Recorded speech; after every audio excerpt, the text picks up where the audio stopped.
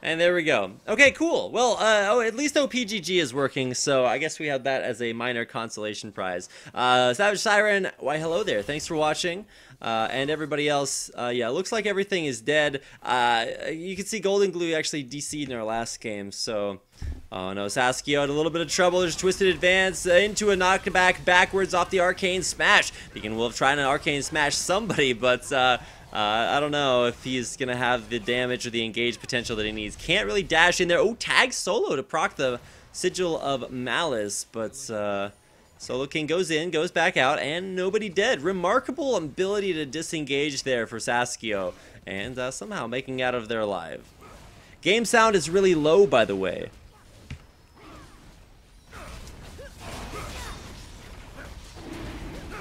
How's that? Is that better?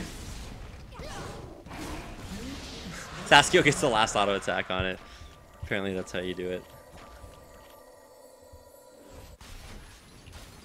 But yeah, Cloud9 Tempest in a little bit of a struggle currently. They got crushed top lane, and I do want to make sure, but the top lane's not really where their big problems came. Their struggles came from the mid lane. Yusui was feeding super hard. Yeah, top lane, Saskio, like I said, got crushed earlier. So top lane won pretty hard for Cloud9 Tempest, but mid lane is where the difference is. Pekin Wolf decided to pick this one day to be a god on LeBlanc. 12, 2, and 5. Jeez. Are you in Challenger? I feel like you're really good. Not quite Challenger. One day, the dream. We'll get there eventually.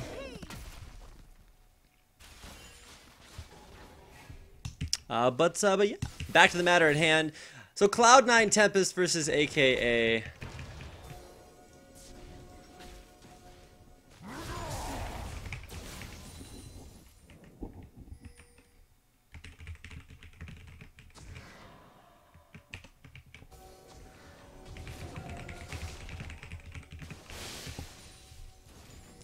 And I want to put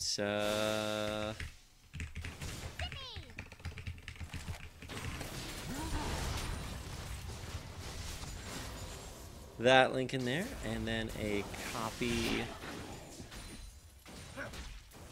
And there you go. Alright, so Lulu mid Y, that's the fallback champion for Yusui. I honestly think he has much better options, but he's trying to make this more of like protect the AD carry comp. And like, this is full on protect the AD carry. Like, you can get any bruiser you want off of your AD carry with a Twisted Advance. And then you have Yusui, Sheep, and Hard. 3 super AD carry buffs that won't actually matter at all. So...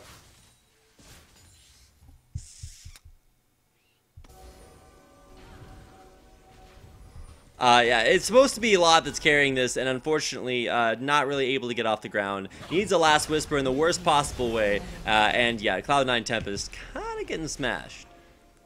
Do any of these guys have competitive experience? All of them have competitive experience. Rabbit, do you think that Evelynn has potential anywhere other than jungle? No, Evelynn is a bad champion. Because any champion that is like full on offense better have a way other than walking up to you to deal that. Her ult does no damage. Sure, it's a cool slow, but you really can't legitimate having an Evelynn on your team anymore. Alex Ish was trying to make it work in the mid lane. It just doesn't. So Evelynn, for all intents and purposes, try to pick another champion to play. Thought Bebe only played Nidalee. He does only play Nidalee. But turns out Sejuani is still actually an okay champion, aka an okay team there as well. And they're going to take down all 7 outer turrets and, of course, the 1 inner turret. All 6 outer turrets and the inner one. Evelynn is coming back. I don't know about that. Anella streamed. You stream some of your games sometimes. I feel like watching Challenger players is probably a little bit more interesting. So that's what we're going for. Do you know what team OG is? Chunky and Tranch have that tag. Yeah, it's Odyssey Gaming. That's the Turing team.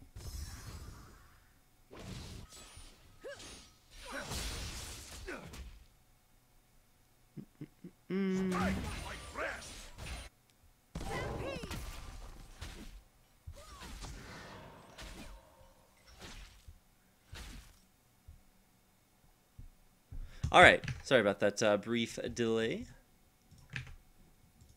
Have to watch stream on mute because I'm recording our game. Oh my...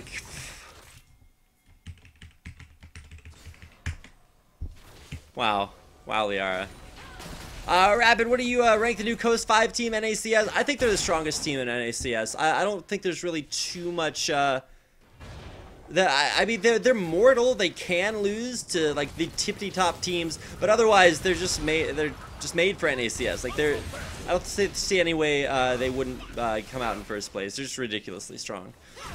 So there you go, Snowy Bro. Oh, a flash away, no hit on the Glacial Prison. Inhibitor does fall, but here comes the engagement from Cloud9 Tempest. So looking big block up in the back. Haru's gonna get so many buffs to himself, but he's not actually firing. Just get a nice Nunu ult to try to keep the rest of the team at bay, but Lod rather just doesn't deal enough damage at this point. He's even going for Bloodthirster, so no Last Whisper, into a team that's starting to have a bunch of armor items being built up, so I don't know about that. Oh, Kazu! Hey, what's up, Kazu? Thanks for watching. Kazu, one of the best English-speaking Japanese commentators out there, so thanks for watching. Who is the C9 roster? It's possibly Conquan, but they're using Biofrost. Oh my gosh, Pekin Wolf. You can't just do that to people. Holy.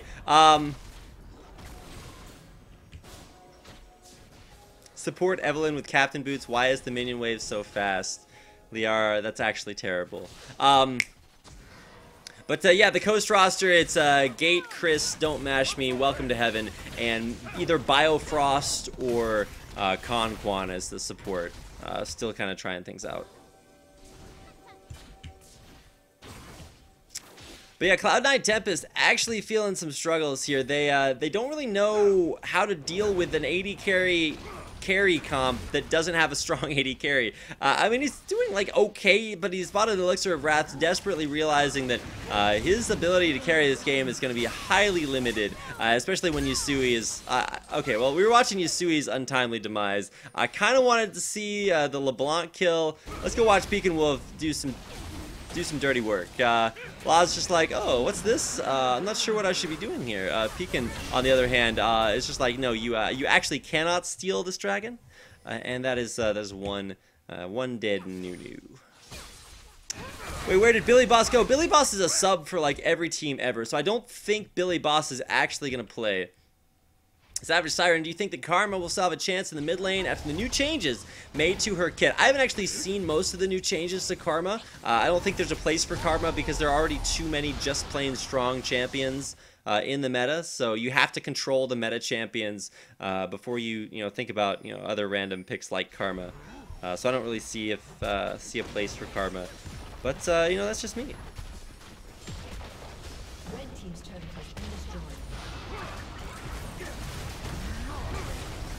Inhibitor number 2 about to fall here. Pekin Wolf just auto-attacking it down. Saskio there to help it out. But look at the huge Glacial Prison landed by Pei Chao. He's in there. The culling coming out onto hard. It's actually Saskio there to claim the kill. JL might just fall. Rocket hits him, and he will drop down. Can Lod carry this? He's got air effect, auto attack. No, Sheep's gonna die. Lod, though, super, super strong. Is he gonna run off into this one? Super Mega Death Rocket forces the flash out. And Lod can't find any more exit kills, but a 3-for-2 exchange, not terrible, but 2 inhibitors down is actually pretty bad. Oh, Snowy Bro, yeah, it's not Welcome to Heaven, it's Super Metroid. Apologize for that. It is Super Metroid, not Welcome to Heaven. Welcome to Heaven is on Lotus Esports. What do you think about the reworked Ashe? Her Q is so cool, but in a realistic team fight without a minion wave to charge it up on, there's probably no way as an immobile AD carry that you can really get up to 5 auto attacks before your steroid kicks in. Now granted, when Ashe is in, she's like super ridiculous, like jeez, is that a lot of power, but especially when you combo things like Black Cleaver, like Runan's Hurricane, you're putting out some crazy deeps. But unfortunately, I don't think that Ashe is really going to come back into the meta because of an aggressive change. You need to give her some defensive option other than Enchanted Crystal Arrow. But she can charge it with W. Kazu, Yeah, sure, but when you have to charge things up on an AD carry, that's why you'll never see Jinx fight in minigun form. The idea that you have to charge something up is never going to be as strong as putting on your rockets and just, you know, throwing out a big damaging auto attack and backing up to reposition. So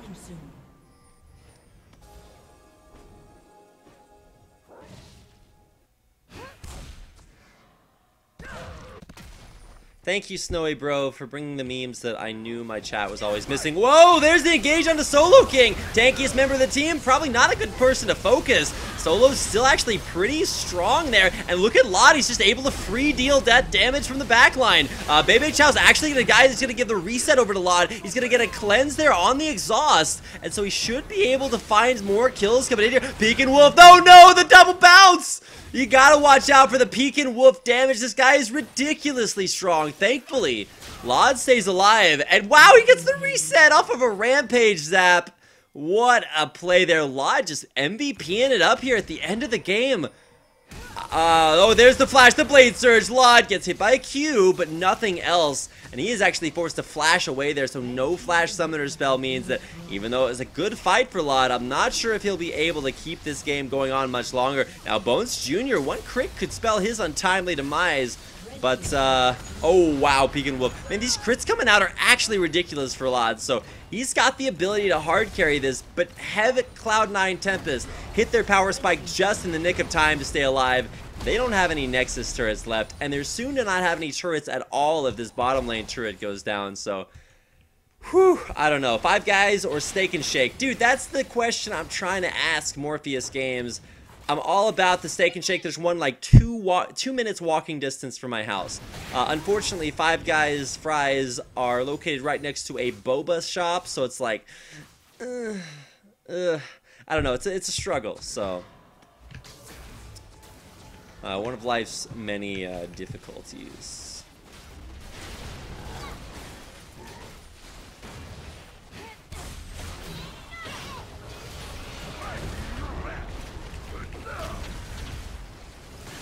And so now we can see how tanky JL is. The answer is pretty tanky. Turns out Solo King is pretty tanky too. But look at how much Bones Jr. just chunks him down. Baron's still up, and Cloud9 Tempest forced to disengage. Piercing Light still lands. Look at those Flame Choppers. Perfect to zone it out. Chain latches on the Lod, but won't, well, it did slow him down, but oh my gosh.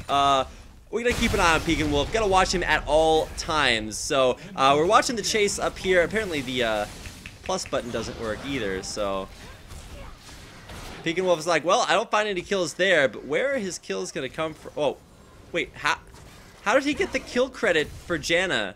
Did he ignite? Was that in it? No, he didn't even ignite. What? How does Janna die here? Okay, I'm sorry for disrupting the flow of the game, but we have to see how Sheep actually dies here. So Sheep is pretty low.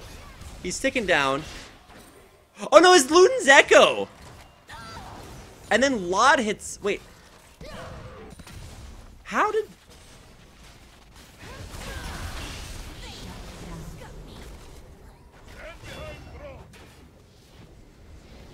No. Oh, plus minions. Oh, because the... Oh my gosh. So, what you're telling me is that Luden's Echo hit Sheep. That gave the kill credit to Peek and Wolf when the minions finished... Okay, alright, the minions get the kill credit. Oh, wow, that's the next level. That is fairly next level. Damn.